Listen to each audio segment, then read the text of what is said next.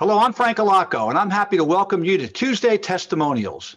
Each week, we host a wide variety of our Dons family, from athletes, coaches, administrators, faculty members, and fans, all who share a common thread, a love for the University of San Francisco.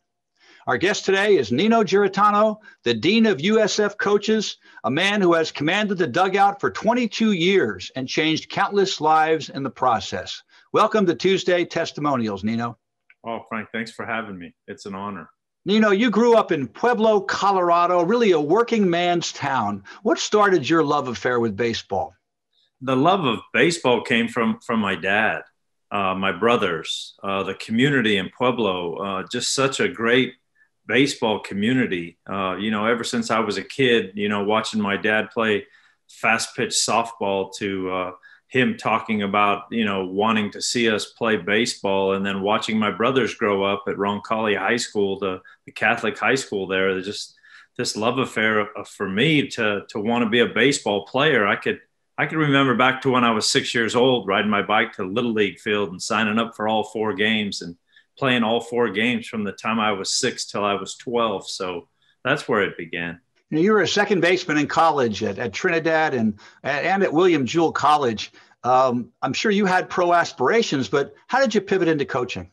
I pivoted into the coaching piece when, the playing just stopped for me. I wasn't able to continue my pro career, and I knew I wanted to stay in the game somehow. And so I wanted to start coaching, and I went back to the junior college where I played and got the opportunity to coach there for 7 seasons. And that's where I really started to understand my craft with recruiting and building and finding great kids. I know you spent 6 seasons at Trinidad State. You coached in the prestigious Cape Cod Baseball League. You're an assistant at Arizona State. What'd you learn from those experiences, and how did they prepare you? Oh, boy, those experiences were wonderful for me, going through them wide-eyed. And, I always thought I wanted to coach because I wanted to win and I wanted to get that big-time Division I job. And I wanted to be like Augie Garrido from the day I started coaching, right? And so to coach in the Cape and to have that opportunity to coach the best players in the country, to coach the USA team and win a gold medal in the World Games was something that has shaped my life. But it was in the trenches in junior college that I learned how to coach, and it's in the trenches here at USF that I've really learned how to coach and mentor people. And you have a real knack for developing players. I know you've helped many players get drafted to the pros from junior college and from USF. Tell me about why you've been so successful with player development. What do you emphasize? Yeah, I think it's interesting. 3 really main factors for me that I try to emphasize in the development. And first of all, good people. I've been able to recruit good people, but, just try to love them. I try to respect them. I try to give them the respect that they desire and they need for all their hard work at school and at life and as being good people. So hopefully that's a piece. But then I try to give them ownership.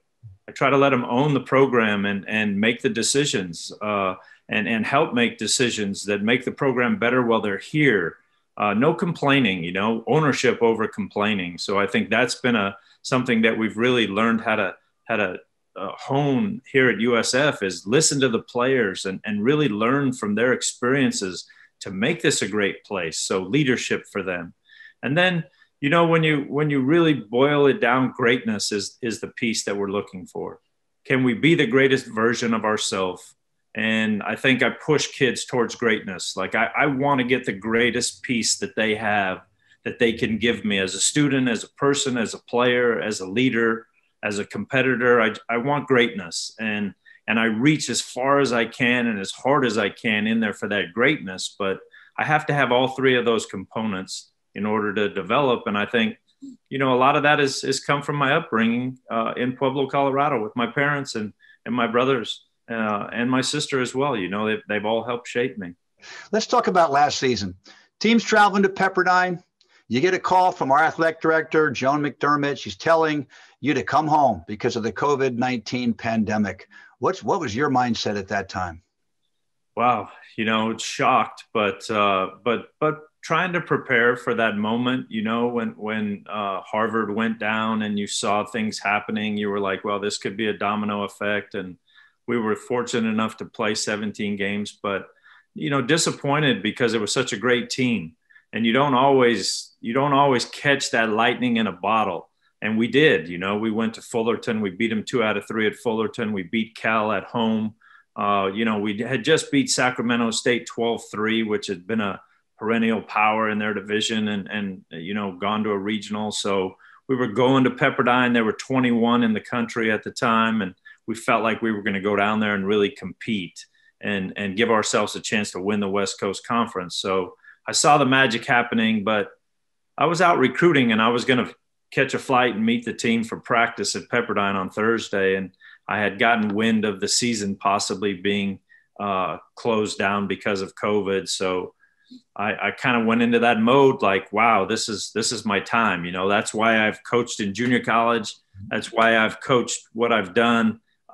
This is my time. This is my time to make an impact and be a leader and help people get through this. So got him off the bus, sat him in the weight room, and gave him just as quick talking to about control the controllables, and we talk about it every day on the field. And it was just so easy for me to say, hey, control what you can control right now. You can't control the pandemic. You can't control the close of the season.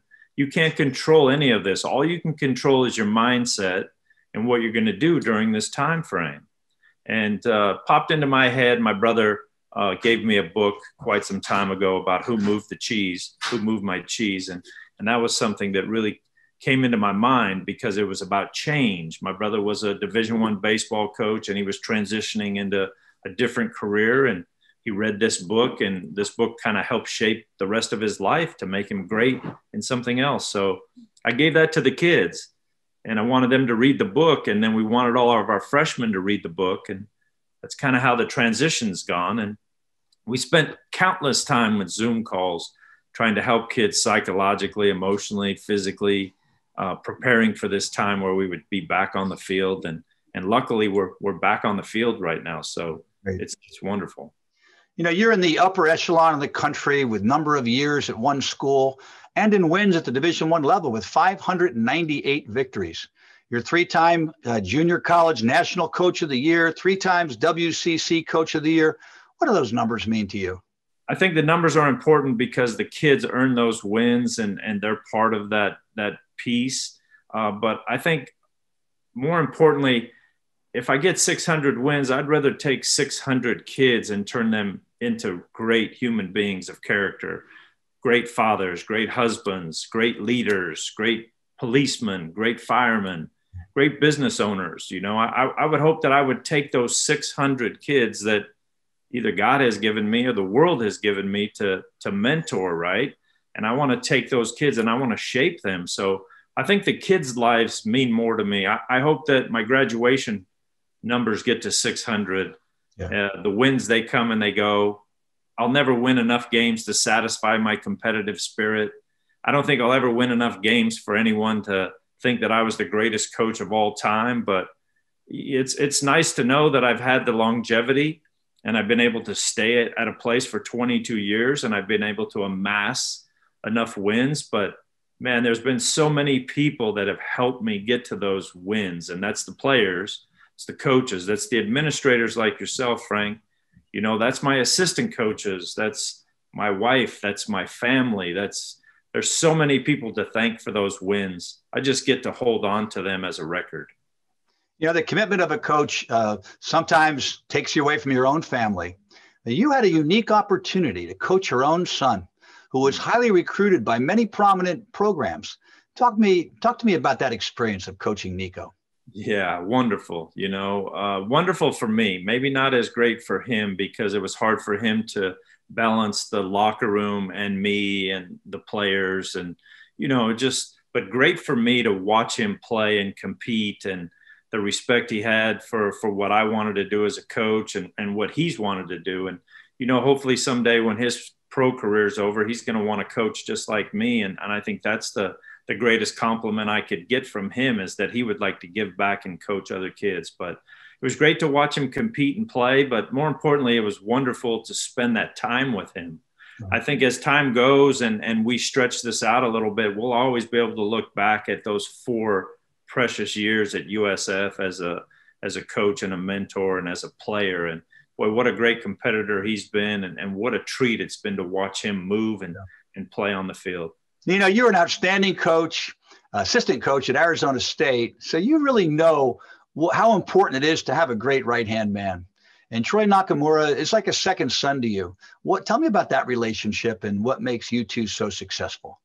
Oh boy, Troy and I have, we've been together for 22 years here at USF. So what a great relationship. And just Troy's loyalty to me is why he's here. Troy's had plenty of opportunities, right? And he's always wanted to stay. And it's wonderful that he's wanted to be here in the Bay Area and be my right-hand man. I could never express how appreciative I am of Troy as a person, as a friend, as a coach, as a mentor, as someone to spend this time with. I mean, he's just wonderful. He leads in a lot of ways. He does a lot of things for me, and I never have to question it. And that's where you're successful, right? Successful because of my wife and what she's done in our relationship. Successful because of Troy and what he's done. Successful because of what my kids have brought to me. But me and Troy spend more time together than me and my wife most of the time, and more emotional wins and losses there too. A lot of times where we've been up at the top and we've been down, and I can't thank him enough. He's the best. So Nino, not only are you a big piece of collegiate baseball history, this year saw you become a part of pro baseball history as Alyssa Nacken, one of your former staff members, became the first woman to coach in the major leagues hired by the San Francisco Giants. How proud are you to have given her first opportunity? Oh boy, I'm proud of Alyssa. She's just such a wonderful human being, and she's so disciplined and works extremely hard. And I'm so happy that she got that opportunity, and really proud of how she's handled herself when she's gotten the opportunity. It's just really nice to see her making a difference in the world for women, and making the difference in the world for baseball. And I think the Giants are extremely fortunate to have someone like Alyssa to be the first woman in professional baseball as a coach. In conclusion of this Tuesday testimonial, I ask you one simple question. Why are you still here? Yeah, I'm still here because of this city, the greatest city in the world. I'm still here because of this university, the greatest character in the world. And I'm here because I wanted my kids to have a stable tree, something to come back to for the rest of their life. I wanted them to have friendships at St. Ignatius High School. I wanted them to come to USF and be part of this great university in this city. And I wanted to have a place that was home base for them, where I could always see them. And so I think that's why I'm still here. I'm still here because there's not a better place. There's not a better place for me in my core values. There's not a better place for me emotionally. So I think that's why I'm still here. Coach, I want to thank you for your time and for the difference you have made as the dean of our athletic department, a committed teacher who sees beyond the diamond, and a leader who teaches and models all that USF stands for in your effort to change the world from here. Thank you, Coach Nino Giarratano. Thanks, Frank.